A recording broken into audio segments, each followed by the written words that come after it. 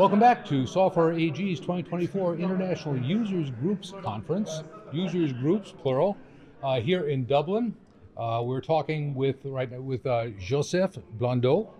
Did I get that right? It was perfect. Thank you. Nice to see you. Nice to see you too.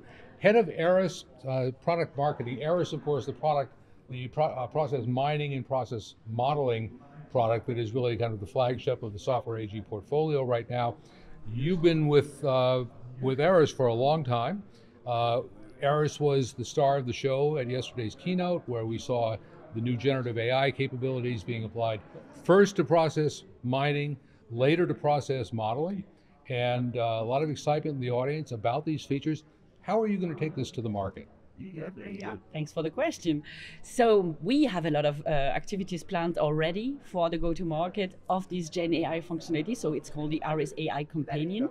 And we started yesterday, as you just mentioned. So starting yesterday to communicate these new capabilities to our customer, to the people that know Eris already, then will get direct benefit of that. That's the first stage. Today we had a press release to announce that to the broader market and to the press. And I think in a few minutes I will have the first social media post coming out. So there's a big campaign planned around that to communicate that. And of course we will reuse the usual marketing channels that we have anyhow. So it's about webinars, it's about some short snippets, short video to explain how it works. It's about creating some papers to explain the usage of AI in Eris and how to do it right.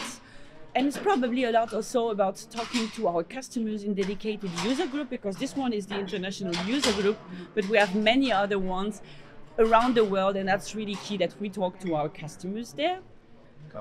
And we are basically, Eris, we have newsletter, and we will leverage this content for our salespeople, for our service people and our partners, so they can go out and talk to the people and show the benefit of the Gen AI capabilities of Eris. So you have all the basics covered.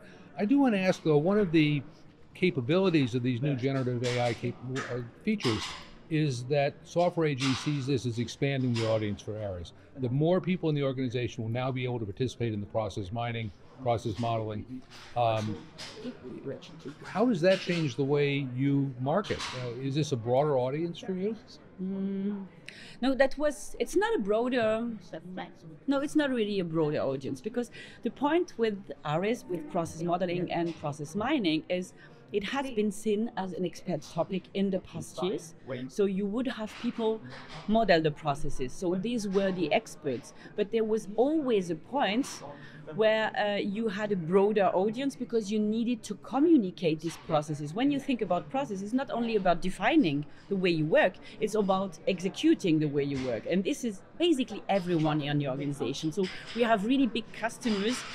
Everyone is using Eris in the organization, but for informational purposes. So for more training, when you come into the company, you get a process and you get to learn how you do your job. That's one thing. And the only difference, so I would say the target group extends a little bit, but it's more like, what does the target group, what do these people in the company do with Eris? So they use Eris already, but now they are more empowered, because they can on their own ask questions to the systems, try to optimize the system, what they did maybe more manually or based on collaboration. Mm-hmm. So I would say same people, just a different capability. What do businesses not know about their processes? I think they don't know what they don't know. So if they are not looking at the business processes, if they are not looking at the operations, they don't get the visibility they need into the processes, into the organization. So they don't get the visibility where to optimize. So they don't understand where can we shorten a process, where do we have a lot of process variations. So you define a standard, you have a standard, and then maybe you find out, in France they do it completely differently. And if they don't analyze that with process management and process mining, then they don't know that they should improve, and that they lose time in some process areas, for example. Talk about the evolution of process mining. You've been, your first involvement with Eris was 24 years ago, and a lot has changed in that time. Contrast the way businesses would model processes at the turn of the last century and the way they do it now with technology. You make me feel old, but still I answer your I question. promise you I'm older. That maybe. This is really exciting because I started as an SAP consultant, so I was not always the ARIS lady. And at the time, we were, of course, looking at the operations of the company. Of course, the companies wanted to get the visibility and understand how they're going to work. But how we did that was really different. So because it was more manual, of course, we had ARIS, so we added software to model the processes, no problem. But we did it all manually. So in the end, a project, an optimization project in a company would look like this. You were traveling 3 months around the world. You will be visiting each and every department, each and every location in this company, and you were discussing with people. So you had a lot of workshops asking the people, well, how do you do your job? So if you want to create a customer order, how do you do that? And you would model. So, okay, the first step is this one, the second step is this one. When you finish, you talk to this department, and then you put that into that IT system, and so forth. At the end, you will review that with the people, and there will be a point of time, quite long time after, where you would roughly know how the organization is working. You even haven't started to optimize anything. Now, with process mining, with RPA, with AI, you can get some kind of a starting point. You get the 80% solution, I would say, in days or hours. Because so much is automated already. It's all, yeah, exactly, and it's all automated already. So you take process mining, you plug into the IT system, and you get already 80% of the process how it is running. And then you just refine that, but you have a base, so you're much faster. And then when you start looking at this process, how it works right now, and you want to optimize that, you don't even need to look at the process. You ask AI, so where can I optimize? Where do I have process bottlenecks? Where do I have system breaks? And you get already a starting point to improve your processes, your operation. So that leads you to success much faster. And the second point is, so you start faster, but you can also improve faster because you have some kind of a continuous loop where you can even check, okay, you set up a process, you optimize this process, people know about the process, they execute the process. And then you have an automatic control, compliance checking, for example, that gives you insights. You know what, these and these and these people are doing it a different way, or maybe in France it's running differently. So you start again, you inform the people, you do new trainings, so you can optimize the process faster.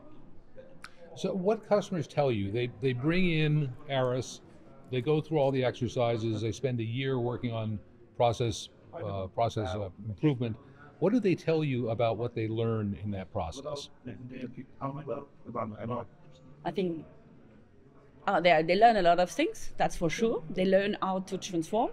I would say they learn two big things. They learn how to test and fail. And they learn a lot about communication and change management, because process management, process mining, it is, of course, it is a technology, but in the end, the process is in many cases people business. So you have to communicate with the people, you have to take the people with you, you have to manage the change in the organization so that people execute the processes the right way, whatever system you have in the back. So change management is a key topic. That's one thing. And the second thing is, I said, learn to fail, and I'm not kidding, and fail fast. So you put a new process in place, you analyze, you do your very best, but there will be some pitfalls. So you need to really look at this process very often to improve that again and again and again. So when I say fail, it's not a big fail, but it's not, okay, the process is not running exactly the right way. This way, we're going to change that, roll that out again, inform the people again, so that we are improving continuously. So I would say these two topics are really key to process management. These are very soft topics, so not software related, but they are really key. And adding a third one, well, they really learn that processes are at the center of their operations in the end, and that this is key to their success. Ultimately, process improvement comes down to people. It comes down to people being willing to change the way they do things, Exactly. which can challenge power, silos, fiefdoms. How do organizations prepare culturally for starting the process improvement process? I'm sorry, I didn't get that. Can you repeat that? Because of the background noise. How do organizations prepare culturally for process improvement? Yeah, it really depends on the organization size. That's one thing. But normally they kind of set up some center of excellence. So they have groups of people that will be working on the processes. So they have kind of a central team that is managing this project, that is communicating around the project, setting deadlines. But very much important, they are having people into the different departments, into the different, hopefully not silos, but areas, which will represent processes, which will be responsible for the processes in that specific department. And it can mean only communicating with the colleagues. Oh, look, you can use ARIS there, and there you can get your information. And you know what, we're working on new processes, and we're going to execute that in SAP or whatever. It can be only communicating, but it can be also a role of a person that really manage that the processes are always up to date, that they are communicated, and that people work the right way. So also there you have some central expert people, but you have all this crowd of people that you need to manage, and for that you need people in each and every area of the company. So you need champions really around the company. Exactly. How do you find organizations that are successful with process modeling? How do you find their culture changes? How do they change? You mean after they have started? After they've successfully remodeled their processes and gone through the cultural change that's necessary, how are those companies different? They succeed. No, really, I'm not kidding, because processes is really at the heart of the organization. So it's kind of the DNA of the organization. So in the end, a company that looks at the processes, that looks at the operation, we will gain some kind of a learning success culture, and people will start talking about the way they're working. So they will not start they will stop saying we've always done that way. No, they will change this mindset, and they will start thinking about, okay, how can we improve, and what is the next big thing that we can improve on? And you know what, we heard from customers that this and that is not working, and instead of looking maybe for a small solution in an IT system, they will think about the whole process, the whole customer journey. So it's really about learning to learn, create a culture of optimization and a culture of overall thinking, and not thinking only in a specific silo you're working in. One initiative that most organizations have now, large organizations have now, revolves around sustainability, corporate social responsibility. You are a certified sustainability manager from Cambridge University. What changes does sustainability initiatives cause in enterprise processes? Oh, it causes a lot. That's a very nice question. Thanks for that. Often organizations don't see that, but sustainability projects, sustainability initiative, or sustainability strategy and sustainability success in an organization is all linked to the processes. Because it's not enough to have the board say, oh, we're going to reduce our carbon footprint by 20%. So what? You need the people. You have to make that happen. And that's exactly the point. And with processes, with process management, you can change that because you can define your strategy. But then you can go the next steps and look at the processes where you have the most emissions, let's say, and improve these processes. So look at where you create a lot of carbon emissions, or you use too much water or paper, whatever. So, and you can improve these processes, you can communicate these processes. It's always the same story, just a different topic. You communicate the processes, you execute on these processes, people are working a different way, and at the end, you can then measure, so we did that. We improved our carbon emission by 20%, let's say, and then with that we reached our goal. So looking at sustainability in the operations is making it tangible. So it's not a big strategic plan where you say, we're going to plan that. No, you just do that, and then in the end you are able to prove that. And not only from an accounting perspective like KPIs, carbon reductions, whatever, it's also you can prove that you are compliant for all the regulations that we see around, So the company at the end can say, okay, we did change our processes, we had this goal, and we are complying to this ESG rule, whatever they called in the different countries. So you can really prove at the end and make sure people work the right way. The final question, executive watching this video right now who doesn't think about process mining, who's never considered overhauling processes, what message would you have for that person? Measure first.